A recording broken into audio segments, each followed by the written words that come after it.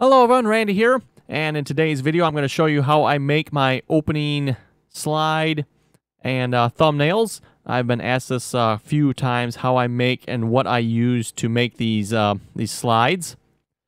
And you folks might be a little bit surprised about what program I am using.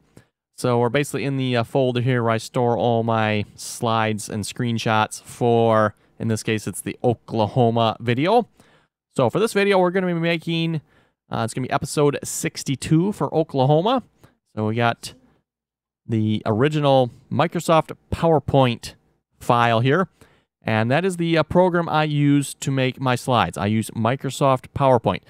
Now, Microsoft PowerPoint is not a free program, by the way, for those of you wondering. You do have to pay for Microsoft PowerPoint. If you have Microsoft Office, typically Microsoft Office comes with Word, PowerPoint, and Excel. Now, I'm fairly fluent in Microsoft PowerPoint. I use it quite a bit, so a very easy program for me to use. But anyway, we're going to open up the file here. And for those of you not familiar with PowerPoint, I'm probably not going to explain really how to use the program that much. It's a fairly simple program to use, at least for the basics of what I'm doing anyway. So anyway, with Microsoft PowerPoint, we have the slide here. One thing I will note about the slide, under slide size, I've got it set to widescreen. Most of the videos I make are widescreen 16:9. The one exception to this is the Farm Simulator 16 video. That is a standard 4:3. On that, pretty much everything else I do is widescreen 16:9, and then with a custom slide size of 20 inches by 11¼ inches. It gets you a little bit higher quality picture when you save it.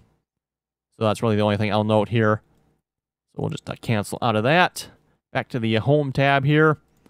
So what we are going to do, these are all text holders here, by the way. So we got Oklahoma text holder, name of the map. We got the R.D. Allen text holder up here. And this is just some word art, by the way, and same thing with Oklahoma. And you go over to the Format tab here, you got all different word art. Usually I customize it however I like it to look. And then down here, episode 61, we're going to change that to 62. And then for episode 62, let's see, I think the title is going to be, let's think about this, 12 Tractors. Always try to think of an interesting title.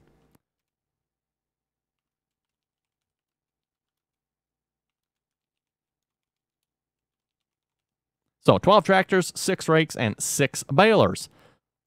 And then we're going to format the background here. So format background, it's already open, I see. We're going to go to File, browse to where the screenshots are. In the case of Farming Simulator 2015 saves its screenshots in your documents, My Games, Farming Simulator 2015 screenshots. That's where they are located. And we're going to go with this one here, I believe. You can see all the screenshots I've taken. Pretty much one for every episode I've ever done. Sometimes there's 2, sometimes 3. Sometimes I'll take like a couple different ones. You know, I find one I like, ooh, I'll take this one. And then I find one I like even more, I'll take that one instead. So if we go to the older here, you can see I've got a lot of screenshots. But anyway, the recent one I took for this will be episode 62 is this one here. Or no, it's not. That does not look right. I think it's this one here. There we go. That is the one I was going to go with. And for some reason, it's like really dark. So what I always do, if it's dark like this anyway, I go over to picture corrections. And we are going to probably lighten this up a little bit. Something like that, just to brighten up the image. That might be a little too much, actually, maybe. We'll go with that. Maybe that was actually... Yeah, we'll go with that. Just to, you know, like I said, brighten up the image, make it look a little brighter. All depends what it is in the game. When I recorded this video, it was really dark in the game for some reason. I don't know why, but... So we'll just brighten the image up. So there you go. That's what I use to create my opening picture and thumbnails. I actually use Microsoft PowerPoint. Like I said, might seem like a little bit of a weird choice to use Microsoft PowerPoint to create this with, but I find it one of the easiest programs to create them with. So once we got it created, we're going to go over to File, Save As, and we're going to save it as a JPEG image, and we're going to go with 62. save. And you want to just save just this one. You know, if you got more slides on here, it'll like save each slide. I've only got one slide. That's all I need. So there you go. Let's see. Anything else? I don't think there's anything else to really note here. Like I said, Microsoft PowerPoint's a real easy program to use. You can, you know, put text. You can do whatever you want. Move it around. You can add shapes and boxes and insert additional pictures. Microsoft PowerPoint is such a powerful program for creating slides.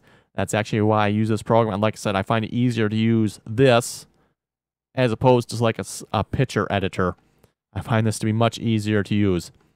So anyway, hopefully that helps you folks out as to how I create my opening slides and thumbnails. If you folks have any comments or questions about this, be sure to leave them below.